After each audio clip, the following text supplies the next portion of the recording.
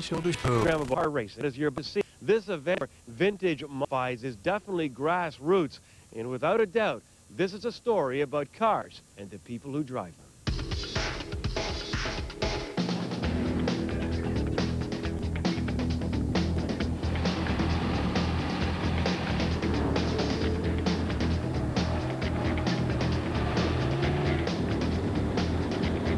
Tonight, the infield rule will be in effect because there's so much water in the infield. You put all 4 tires in the infield, you stay in the infield.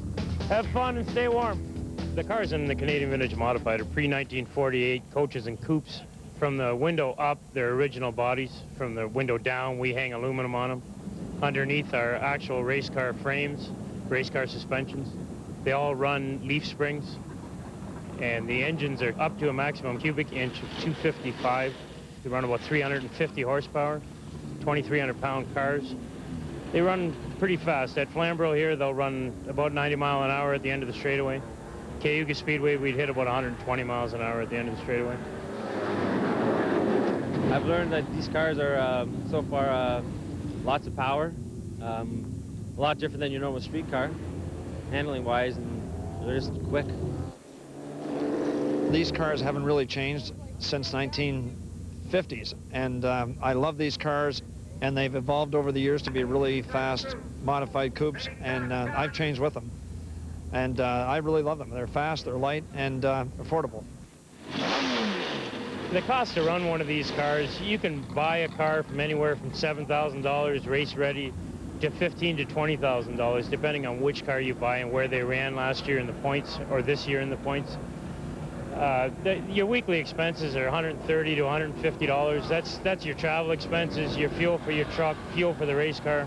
You still have to put your engine and your tires in there, but in any race division, you're going to have to do that. So just from a traveling point of view, it's relatively inexpensive to run these cars at the speeds that we run.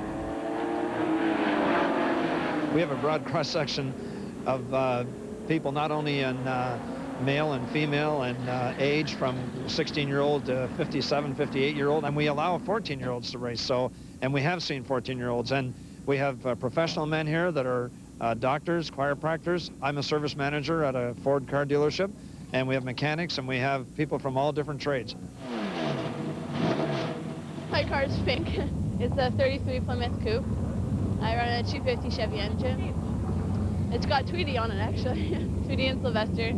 I always loved those little cartoons as a kid, so I grew up with them. So they're on my car. Stay on tight? I still grew up with the Barbie dolls, but I actually got into racing because I wanted a go-kart to do my paper route.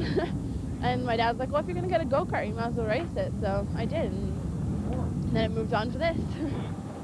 Me and my wife first looked at the harness system in it and everything. Yeah, I was very confident. I feel better with her in the car than with her in the go-kart, because the go-karts, well, they were doing 100 miles an hour too. So yeah, I was very confident with this setup.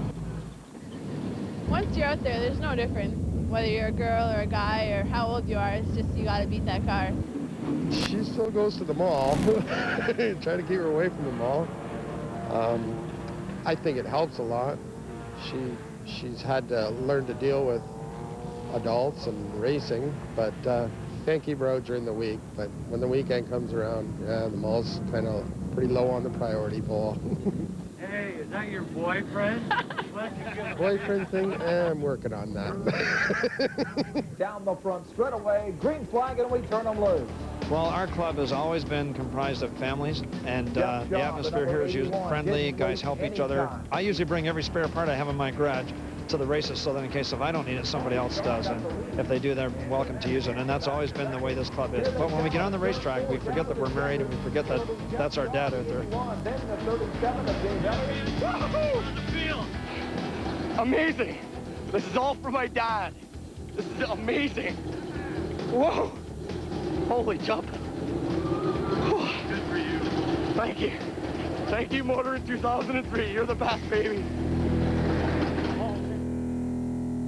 What can Jennifer Lopez teach you about driving?